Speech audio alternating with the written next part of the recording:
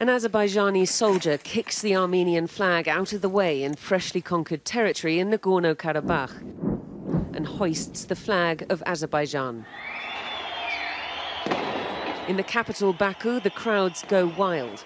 This is a big win for Azerbaijan, the first village the army says it's captured in a region the country claims is theirs.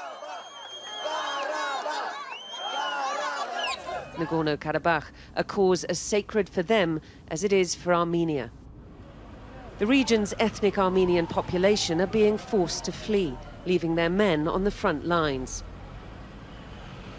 Roxana Hachaturian's 20-year-old son was called up 3 months ago, just in time for the worst fighting between the two sides in 26 years. He always tries to give me hope that everything will be all right. From his side, he needs time to feel okay, but I don't really know how he is doing. I just need a peaceful life, only peace and nothing else. But peace looks very far away. Tit-for-tat shelling today in the Karabakh city of Stepanakert and the Azerbaijani city of Ganja. And on the front lines, it is a mix of old-school trench warfare and modern drone technology, the ultimate reconnaissance and targeting tool, especially in mountainous terrain.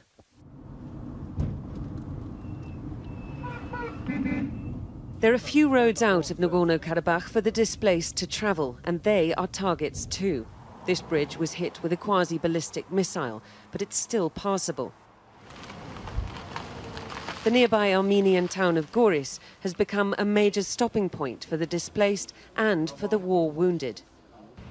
Both sides are being very cagey about their casualty numbers, but we saw a large number of ambulances pass us on the road out of Nagorno-Karabakh. There are hospitals there, but it would seem that they are at capacity because a lot of the wounded are being brought here to the hospital in Goris and some of them on to the capital, Yerevan.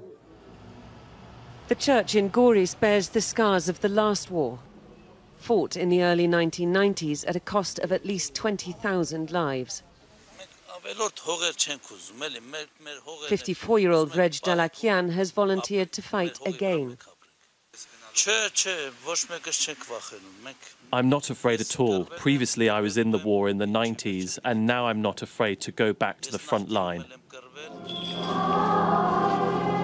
The weapons system's very different now from then. The hopes and prayers of those fighting still very much the same. Diana Magne, Sky News, Goris, Armenia.